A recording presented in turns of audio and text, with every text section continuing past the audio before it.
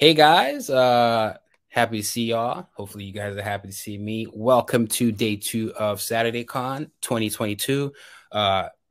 We've been enjoying the event, the whole con so far, the whole virtual con. Great way to be safe as well. But today we're going to be going over our conversation with a very special guest who I'm sure is an influence and an inspiration to a lot of you guys who create or aspiring to create comics, manga, webtoons, whatever the case may be. I know that's the case for me, and I'm sure that's the case for a lot of you. We will be kind of talking with the creator of Radiant, very successful series from France that also has an adaptation, an anime adaptation that's doing well, 2 seasons. And here we have our special guest, hopefully now cool friend of mine. Yeah, Cool to say. Tony Valente. Tony, how you doing? I'm great. How are you? I'm doing very well. We're just doing our best over here, trying to get this event going, and I'm very Yeah, happy and appreciative of your time, because I know how thanks for having me. valuable it is to put this together, and I know how busy you are. And also glad to see that you're doing pretty well, right? Yeah, I'm good. That's my day Awesome. off. I'm Oh, your okay. day off? Yeah, Great. Glad we could catch you on your day off. So we're just going to be going over a couple questions that I'm sure a lot of people will have for you. But again, it can also be a conversation. We'll kind of go back and forth if you have questions for me. Kind of like what you would expect this to be. Have fun here, and then we'll see if we have a little time to take questions from those in attendance.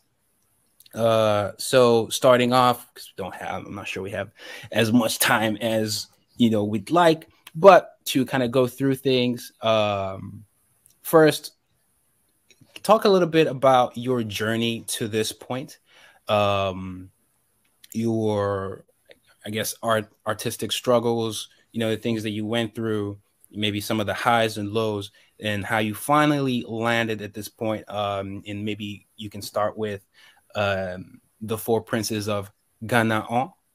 yeah, Got it this nice. time. Yeah. And how that came about, all the way leading to the success you have now with Radiant. So first, I started almost 20 years ago in France with a publishing company named Delcourt, with the Four Princes of Ghana, as you said so well. That was a French bande dessinée, a French comic, so full color, big format, not a manga, and just 46 pages. That's the range of pages you have in a French comic book, 46 to 50 pages, colors, and just one every year. So that's not that much. So I started with that. That was my first series, 4 issues. Then I went on with a title of mine that I created. I wrote, colored, draw, of course. That was called Anthology, which was kind of mixed into coming from French comics. I was diving into manga a little bit in the style. I thought in the type of story, but with 46 pages, you don't have that much space to tell a Yeah, story, I can to tell a imagine. manga story. So that was a big frustration that led me to create Radiant later, Awesome. because I wanted to tell a long story and I didn't have much space. On your own Then terms as after, well. yeah, after the second series, I made a third one that I didn't wrote. That was the case of the Fourth Princess of Ghana. I was just drawing and making the colors on it. And the third series, I made just a drawing, which was called Speed Angels, more into contemporary North American city with action, kind of a 90s action movie type of things. Not that Yeah. much manga, and Yeah, like very a far from yeah, what I'm doing now. like a Die Hard. Yeah, more or less. A mix between Die Hard and maybe Charlie's Angels. Things like that. Okay, might be a little campy. Can you talk a bit? Can you talk a little bit about? And I'm guessing after that, then Radiant. Then Radiant, yeah. Awesome. Can you talk a little bit about, some of the frustrations and like how the performances? Obviously, we see Radiant is the most successful one, but can you briefly talk about your the reception and the successes with those, and maybe how that pushed you to do even better, or maybe made you feel you wanted to quit the whole thing? That's often the case, that I want to quit the whole thing. But so for the first, maybe you could start with the reception for Ghana the reception. And When I started the Four Princes of Ghana, I was very young. I started at 17, the first pages. Then the first issue came out. I was about 20 years old. And because of that, a lot of people were interested in knowing what a young guy was doing in the industry.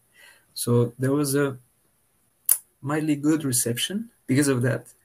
But the work I've done on it and the story and things like that didn't grab that much attention from the audience.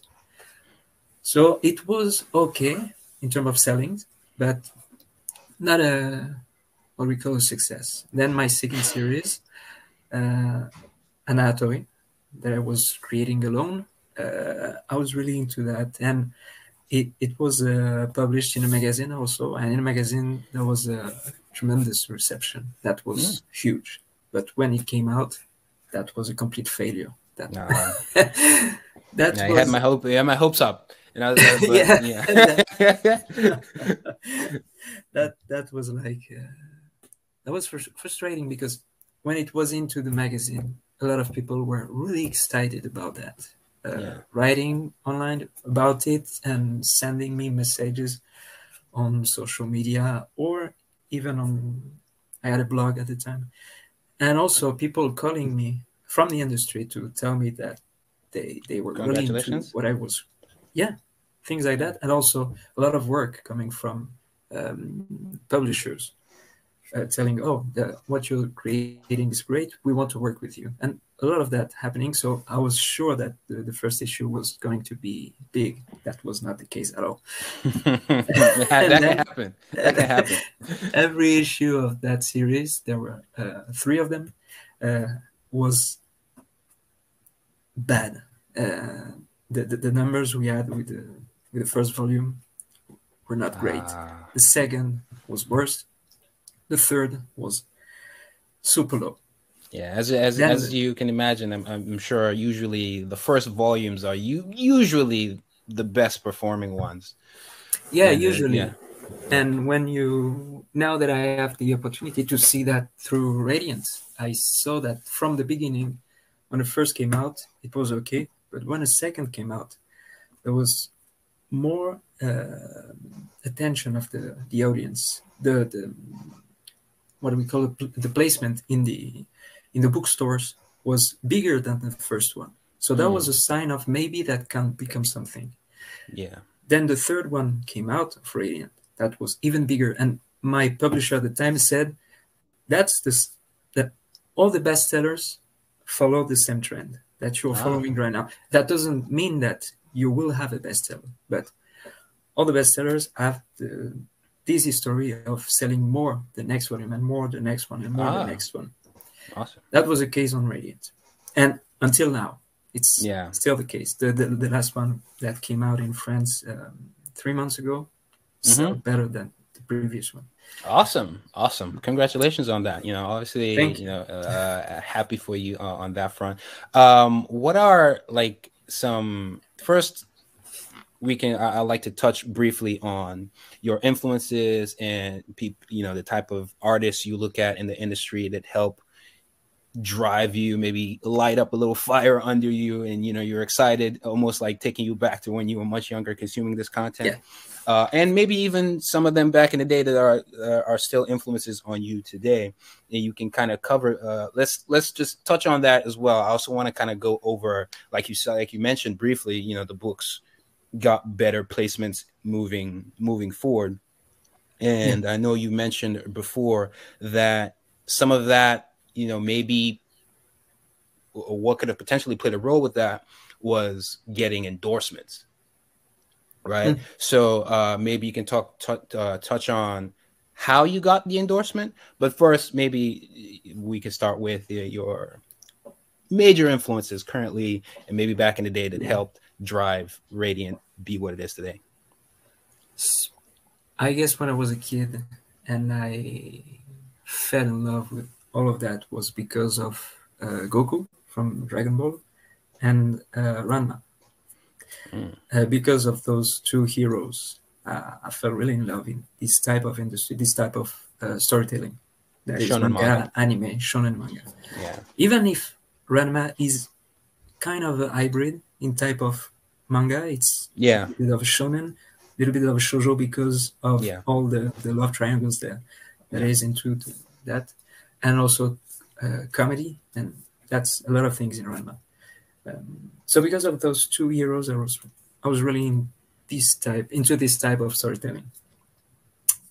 I discovered first the anime on TV when I was a kid. Then when I came across the books in stores, I started reading manga at this time. That was the beginning. And still, those two influences are pretty significant even today. But nowadays, my favorite thing is, like almost everybody, One Piece. Okay. That's great. I used to. I like One Piece, and it is also a major influence of mine. It's just there was just one summer or something, and I just took a break, and I looked back, and I see that I'm like a 1,000 chapters behind. Volumes, so I'm like, oh, okay. You don't want to do that. Yeah. Even you gotta stay on it, but keep going. You gotta stay on it, or you skip some part. How do you skip? I don't know. I don't do that, but I know friends of mine that does that. Yeah, maybe you can skip because maybe they go to, especially with it's easier to do with the anime if there's like filler or something like that. So yeah, you can definitely skip some stuff. Maybe, but you're missing on a lot of things. You're a super fan. You don't miss anything. No, I don't want. Okay. But I'm a bad fan. I don't remember anything about Dragon Ball. I didn't read Dragon Ball in years now. And sometimes when my daughter read Dragon Ball and when she talked me about some scene or some characters, I say, "Who?" You're a bad fan. Yeah, a lot of stuff has changed now. There's a lot more, you have Dragon Ball Super, you all social characters. The hair color is gone. You got your yellow, you got your blue, you got your green. Soon they got rainbows. So, what about more any contemporary artists today that also do that for you? Yeah, I'm really into My Hero Academia. It's really one of my favorite things ever. And I just read the 4 last issues, and that I had a blast.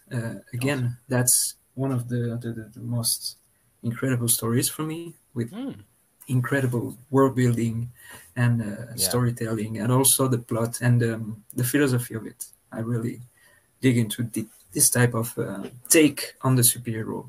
I got what it means to be a hero, especially in that setting. Yeah, that's interesting. He does that very, very well. So I really love that.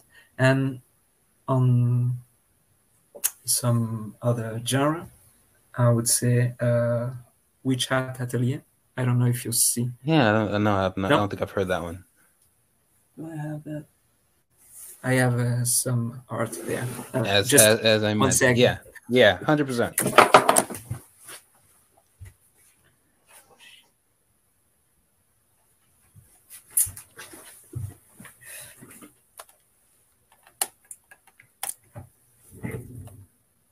I cancel the operation. It's a little bit too high. Mission failed. Oh, sorry. It's not a good one. Mission failed. Mission failed. Yeah. I think the name in okay. English, it's Witch Hat Atelier. I think it's the name. And it's completely different. It's not a shonen manga. It's not, I don't know, maybe it's in the seinen side. But yeah, I'm really into it. And Yotsuba. That's Yotsuba. Completely different. Yeah, and I know visually we talked at some point how artists like at least for me, right? You know, I have for me it's always been the people you mentioned, but obviously I'll throw in Masashi Kishimoto, I'll throw in Akubo, Yusuke Murata, and stuff like that. Yeah, and artistically those and there are others, Inoue Takehiko, Boichi, who are just stunning. You see their work and it's like, how do you have that much time to do that? Especially with the grueling schedule that these creators have. As you know, a lot of these people are making content and making it inside, but basically they're living in a box, and once in a while they kind of pop their head out to say hello, but then they have to go back in the box. Can you briefly touch on any fun stories or relationships you've had coming across any of these awesome creators? Yeah, I think I met some of them from. I think no, I know I met some of them. You might have dreamed. It might have been a dream. It might have been a dream the whole time because it was so cool. So I met Yusuke Murata, the author of One Punch Man, and it's my artist, right? Yeah, artist. Yeah. You're right. He's my favorite artist ever, all across the industry. Yusuke Murata is the one that I love the most. Those One Punch Man spreads, the Ice Shield 21 spreads, the countless pages, sequential pages that are basically just animation frames. Yeah, dude is up there. 100%. He's so creative. You always have fun with something. When you read Ice Shield, you see when he's having fun with the storytelling, with the composition, with all the details that he put into the panels. Same with One Punch Man, even further with One Punch Man. Yeah. But I was really into Ice Shield 21. That was one of my favorite shonen, and what brings me to make shonen a shonen of my own also. Ice Shield 21 was really important for me. So I met with him. He was super cool. He was not aware that he was like the god of manga. I keep on telling him, I love you, right? Okay. Yeah, I can imagine. But just fanboying out on that point. Yeah. I was trying not to be too much of a fanboy around him, because he bring with him all the Radiant series. He was reading it, and he told me a lot of things about it, asked me a lot of questions, point at some scenes and asked me questions, very precise. And also, I was just blown away. I said, okay, I'm a big fan of you, but you read me and you ask me questions. That's weird. Yeah, it might be a dream. It might be maybe it's a dream. Maybe that's why I say I think I met some of them. Yeah, but maybe. For example, himself, he was so it was super cool. He came by himself with no publisher. We made a public conference together before we make a meeting. Just the two of us with we had a lunch, and then we went on a conference together. And he was just a super fun, normal guy, but always working. That was like the only afternoon he took for weeks or maybe months. He told me a little bit about having a family and doing manga in Japan. That seemed to be really hard. He himself is a father, and he asked me, because I was with my daughter at the event. He asked me about that, how I deal with that, and he was really into knowing how how we make manga outside of Japan, and comparing with his side of the industry, and telling me that it was super hard but super fun. He's really into that, you know. But also I met the author of Fairy Tail, Hiromashima, and he came. That was kind of a surprise meeting. I was in a restaurant with my publisher from Japan. My publisher told him that I was there, so he came to see me. We already met just a few minutes one year before that, and he came. It was at night. He was working. He came. He stayed with us 20 minutes. Then he went back to work, and he hasn't been to his house for like four days. So that was the type of work that I witnessed. Just I was enjoying my meal, and I say, "Okay, I'm gonna go back to work." Yeah, I can imagine the grueling schedule and how demanding things are as an artist. For those of you who are listening and you want to be aspiring manga artists or anything like that, you live in the box 24/7. It's not as rewarding, and I'm sure you can attest to, even with an anime like you've mentioned before. Sometimes it doesn't match still. So you're gonna live in the box, right? You live in a box, and you have to love that. Yeah. You have to love it. You have to accept you'll be depressed all the time. You have to love your story. So how did the endorsement come about? So I had endorsement from those two artists. The first both one, of them. Both of them. Yeah. Okay. The first one was from Yusuke Murata for the first issue of Radiant in Japan, and that's my publisher in Japan that asked him if it was okay to do that. Yeah. He read the first manga. He said, "Okay, I will endorse that." So he did a little drawing and a comment. So on the first issue of Radiant in Japan, there's some I don't know the name, but something on the cover. It's like a little tag, and it's just added there. And it probably allowed people in that space be more open to giving Radiant a chance, I imagine. Yeah, especially for the bookstore owners, that was a big thing, because that was a time when the first season of One Punch Man in anime was being streamed. So at this time, Yusuke Murata in bookstores was the god of the bookstore. You have an entire shelf for just One Punch Man. And when you know the war that is going on in Shonen manga over there, having an entire shelf in every bookstore of the country just for one series, it's pretty big. It's huge. Yeah. It's huge. And on the side of that, I had my little space because Yusuke Murata was endorsing me on in a lot of bookstores that I went. I saw that little space for me for the beginning of the series, because Murata was on the cover. Then on the second issue, that was Hiromashima, so the author of Fairy Tail, and he made that because I think first he tweeted about Radiant without being asked. He just read the first Radiant. At the end of the volume, I mentioned Mashima in an interview. I don't know why. There was a question, and I mentioned Mashima, and he tweeted about that. Then my publisher went to him and said, "Okay, so you know what is Radiant?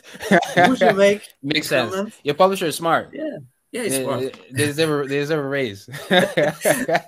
so that's cool. For those who don't know, that sometimes endorsements are done like that, and that can just help the series in many ways, I imagine. Can you briefly talk about how your series went from manga to anime, and just like real quickly about that process and the little story of how that came about? So because it was published in Japan, some people from the industry could see that it was existing, and at the time producer from NHK, which is the national TV channel from Japan, saw Radiant, read the first 2 volumes, was really into it, and waited for the 3rd one to make a decision on it. And when the 3rd one came out, he said, "Okay, I'm a fan." That's what he told me. "I want to make an anime out of it because I've got this 90s shonen vibe that I really dig into." He has the same age as me. Okay. And we grew up with the same influence, even if he was in Japan and me in France. In France, we were maybe the 2nd country where the things came out after Japan, historically. Now it's all over the world because of internet and everything. But even Dragon Ball at the time in France was really big when it was streaming in Japan. In France, that was an instant success. So we were growing up with the same influences. And the producer, because of that, read Radiant and said, "Okay, I want to make an anime out of it." He reached out to us. At the same time, so that's a long process. When the producer wants to do that, he has to go through a lot of steps to be able to make an anime out of it. But at the same time, another producer reached out to us, and that was, and I don't remember the name, Toei Animation. That makes Dragon Ball, One Piece, blah, blah, blah. But everybody knows Toei. Yeah. So Toei reached out to us for the same reason. And another guy from, that was an anime director. He reached out to us, to me, to meet me, to talk about anime. So 3 different people, producers, reached out to us to know if the license was available. That was when we were talking about anime. Still, that wasn't a reality because we had to wait for 1 more year for the decision to be greenlighted. I remember you said it was like had to it was between that and shoujo. Like it got to a point where it wasn't about the series anymore, and it came to a choice between shonen and a shoujo, and Radiant got the green light. Yeah, because of the shonen. Because the process is like in TV reality TV. That's every producer comes with a project, and they defend the project. And every 2 months there was a meeting, and they throw away some of the project, and they keep. You get eliminated. And if you're not eliminated, you go on with the project. That was a case of Radiant. And at the end, we were just 2 finalists. So Radiant on one side for shonen, and another project that was rejected at the end. That was a shoujo. So the decision was into shonen or shoujo, and not the type of project or the quality of project they wanted to make anymore. Awesome, man. And again, happy for you and happy that came out, and overall just happy for a lot of the success.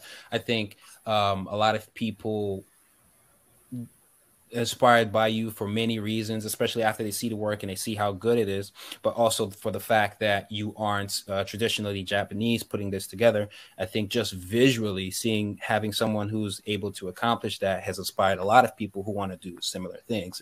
Obviously, when they try to do it, they'll learn it's not beans. It ain't easy. There's a lot of hard work and a lot of obstacles. And so speaking of which, can you, first kind of talk about your relationship with diversity, as with Saturday AM, it's part of our mission and what we want to kind of bring further and, expand on a lot more within anime and manga. And you can talk about that and how it relates to you and Radiant specifically. All right, everyone knows you're French, but not many people know you're not all French, So you can talk about that as and what diversity means to you, as well as maybe some of the struggles that you might have faced when people find out that you aren't Japanese, and how that played out. Not that much struggle when people find out that I was not Japanese, because I don't think they care. as long as they enjoy the story, that's I don't think that's a point of yeah. Well, what about the the purists who didn't want you to do manga? Oh, they don't want me to do manga, so they live their life. I do Yep. manga. Yeah. I'm not waiting for their green light to make Yeah, manga. yeah, I need to yeah, make yeah. manga. I want to make manga. That's it. Yeah. So that's not an important point Yeah. for Well, me. so But the diversity yeah, angle, what that means to you, and what, because a lot of people just know you're French, but there's more to it. yeah. So my father is not French, and I have double and now three nationalities because I live in Canada and I have the Canadian nationality as well. Um, so my father is from Portugal, and he came in France when he was a teenager. And so I grew up in a place where we were all coming from families that were not French. All of us in my neighborhood. That was the France that I grew up in. That was my world.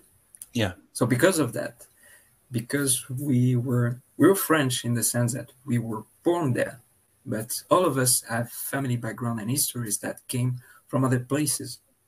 And most of us were from around the Mediterranean Sea, so from uh, Spain, Portugal, North Africa. That was the case of most of us.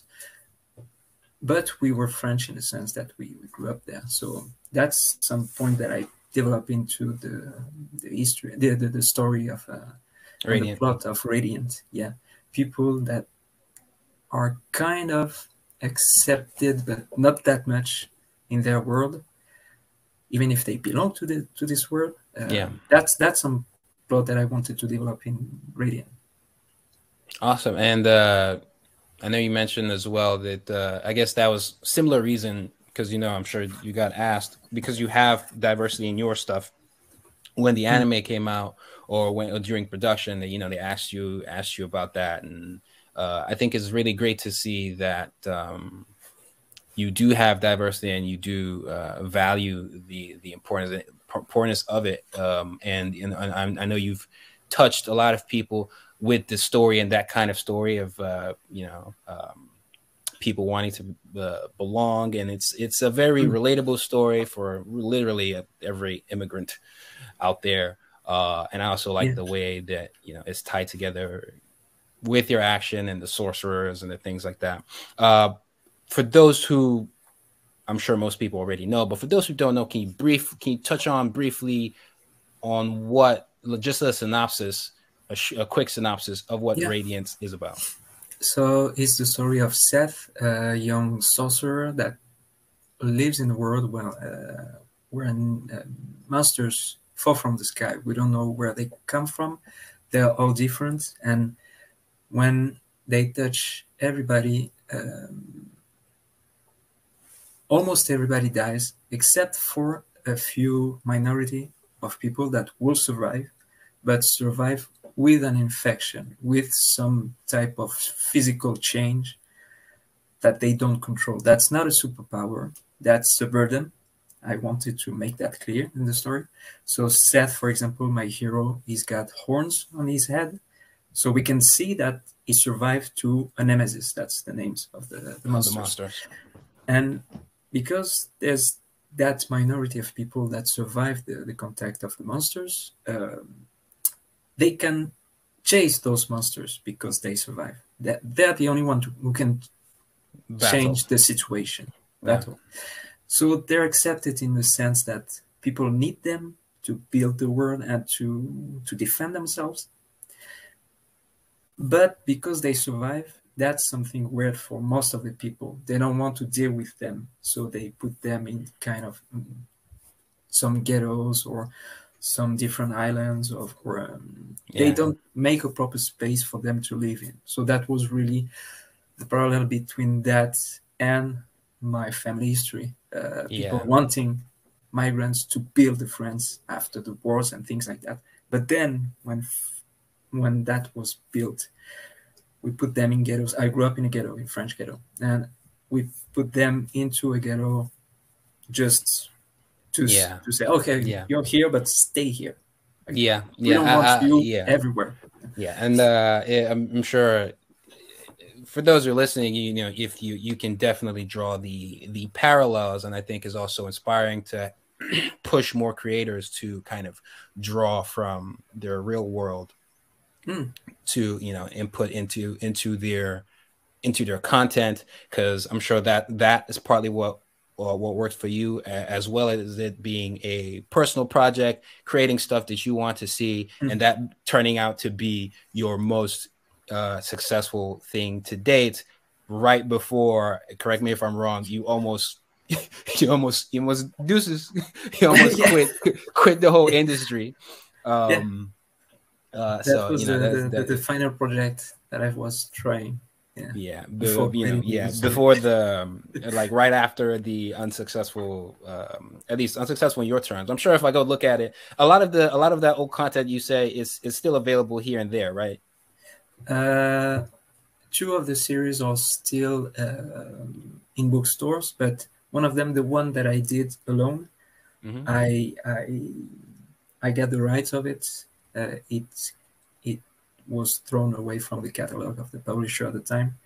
I've got all the rights of it, and maybe I will be doing digital content with it in the next year with my French publisher Ankama. See, you never know. To make that available. Yeah, you never know. Sometimes some people, some IP are late bloomers. It might end up being. You never know what happens. Let's not laugh at it too much before this stream doesn't age well.